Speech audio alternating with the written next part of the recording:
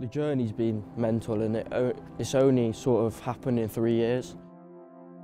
And like 1 minute I was playing 18s every day, and then into the 23s, and about 3 weeks after I was first team. So it's just getting that chance and taking it, and I felt that I've done that, but it doesn't stop here. Earliest memories, he would have been less, probably, you're looking at around about 2 years old, kicking the ball in the kitchen, literally smashing it one end of the room, turning around, picking it up, going and doing it again. That was pretty early. I was quite fortunate in the fact that I had time to play with him a lot in the garden or take him over the field and play. It was just something that he just got natural. You could tell he had a natural ability of a technique of kicking the ball, and he enjoyed doing it, really. He wasn't too interested in anything else. JJ was always a pleasure to coach. He was someone who was always a really good listener and a good learner, and always give 100% in the sessions, and that's what really stuck out. He was always listening, learning and trying to improve and develop himself, even as a 9 and 10-year-old. Little blonde-haired boy, full of energy, very good with the ball, and he had a real nice footballing personality from a very young age, really.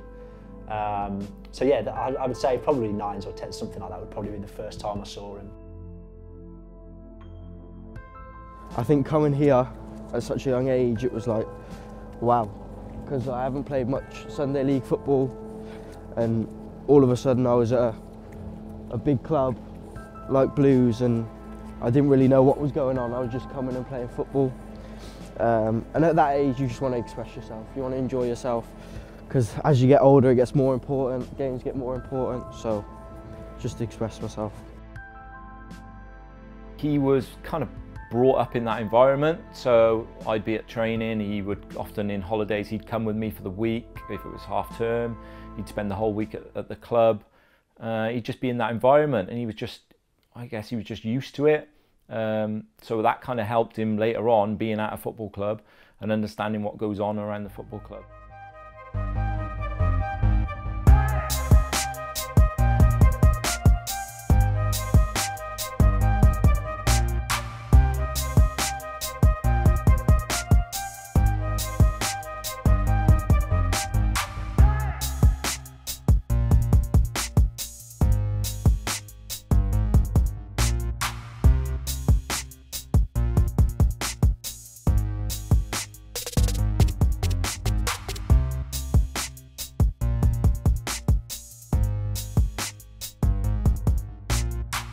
Well, I was a late developer, so I was really small at the age of 16, 17.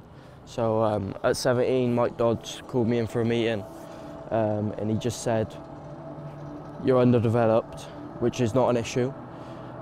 He said that he wants me to play down for a year, and at the time I saw it as an opportunity to be the best player on the pitch.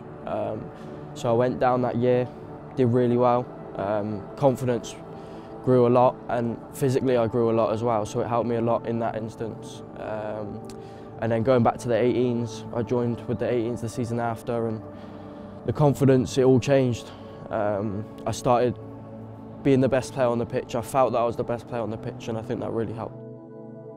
So for JJ, he's always been he was one of the smallest, if not the smallest, in his age group.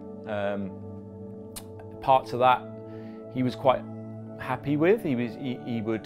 He'd always battle, you know, he wasn't scared to use his body and try and do things, but the coaches could see that he wasn't able to express himself as much as he could at that level, so they gave him the option of playing down the year group, so that physically he would be able to cope a little bit more. He might be able to cope for a full game, express himself on the field and try things on the pitch that he couldn't do in his own age group. So it was kind of a bit of a stroke of genius really by them and making that decision, and for JJ to take that as a positive rather than a negative of playing down was the important thing really, and he understood it. We obviously ran it by JJ, and he was completely fine with it, which is not, that's probably the first, you know, the first hurdle to overcome, because if the player's not having that, especially as a young player, that's really, really hard, and not every boy understands it. He completely was on board with it straight away. Mum and Dad completely on board with it, and I think that was half the battle. And that's what we did, and it just, you know, I just think it worked for him. I think it's a real, I think it's a real nice success story for youth development, because there will be so many boys up and down the country that will have the same scenario as JJ. I saw it as an opportunity to go there and be this player every game, enjoy it, and that's what I did. Two big question marks hanging over Lee Bowyer and what his team selection would be ahead of this encounter, and that was the fitness of the influential Tahith Chong and Christian Pedersen. Both unfortunately are unavailable, and there's a special moment for young Jordan James. The 17-year-old midfielder jumps up from the academy to be on the bench for the first time this season with the Blues. I just remember him kind of a few days before saying, "Dad, I think I'm going to be on the bench." He said, "I've been in training. I've trained a few times with the first team." He said, "And I think they're thinking about putting me on the bench." And then the gaffer called me in and gave me a meeting, and he said that you're in the squad, pick your number. So I was like, oh, okay. Now, obviously, you've got to have a little bit of luck on the way, and at that time, there was a few injuries, a few suspensions. So for him to get his opportunity, you know, you need that little bit of luck. And then it was down to him to obviously do something with that opportunity. Again, it looks like Blues are going to make a change, and again, we talk about young players coming onto the pitch, and what a moment this will be. I'm waiting around at like the 70th minute, and we're 3-0 up at this point, I think. So I'm like, this could be a chance. And yeah, the gaffer told me to go warm up, and then I was waiting to come on, and he goes, "Actually, JJ, sit back down." So I've gone, no way, no way. And then he goes, "Actually, come here." And he goes, "Can you play right wing back?" I was like, what? And then he, nope. Actually, I did play right back when I was like 11, 12. There is some experience. And then he goes, actually, we'll put guards there and you can go in the middle. I was like, yes. Substitution for Birmingham City, replacing number 24, Jordan Graham.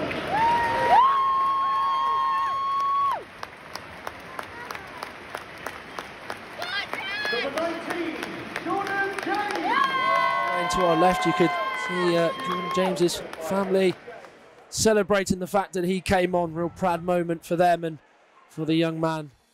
Well, it's what you dream of. It's making your family happy, your friends happy, and all the work they've done, because it's not just me that's made this happen. And I think it's credit to the club, and because they've allowed me to do this. This wouldn't have happened without the family or the club, so I think we have to give credit to ourselves and the club. I think we just always had a belief that if we can be patient with him and he does grow and develop into a, you know, develop more physically, that there was going to be a good footballer there. How good, we didn't quite know.